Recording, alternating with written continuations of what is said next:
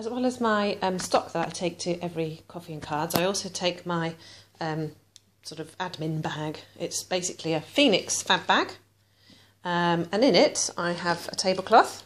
Now this one, I actually went to the fabric shop, bought a huge amount of black fabric, hemmed it particularly badly, obviously in purple because obviously it didn't have any black cotton, and made a really good tablecloth for, you know, a few pounds, which was really good. It's invaluable, so it just makes things look nice if they're on a tablecloth, but you don't have to have one.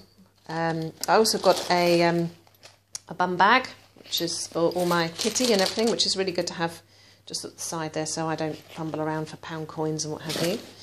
Also inside my kit bag is, I have masking tape. I never go anywhere without my masking tape because it sticks nicely to anything but doesn't damage it when you take it off.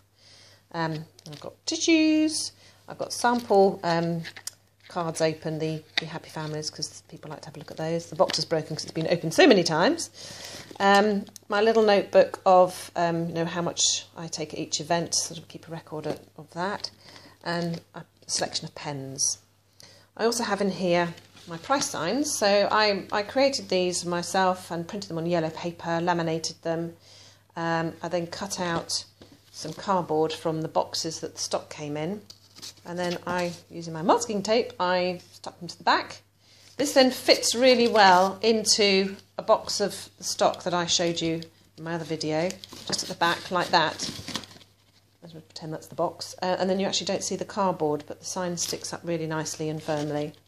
I've also got my clipboard here, which was about 50p from Tesco's, which I put my Keep Me Posted little signs on for people to fill out, for contact details.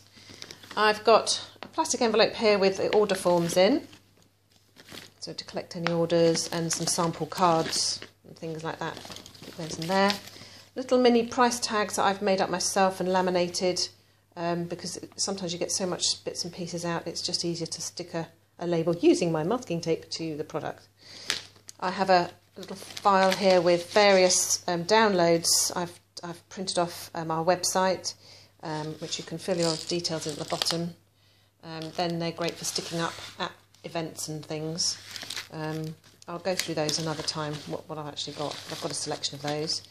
And then here I've got a load of Business for You leaflets, which have got my details on the back, in case anyone's interested in joining the business when I'm talking about it at Coffee and Cards. I've got some brochures already labelled up in the back here.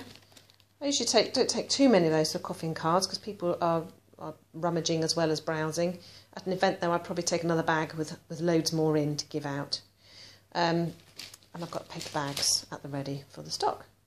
And that's what I take with me whenever I go to an event or Coffee and Cards.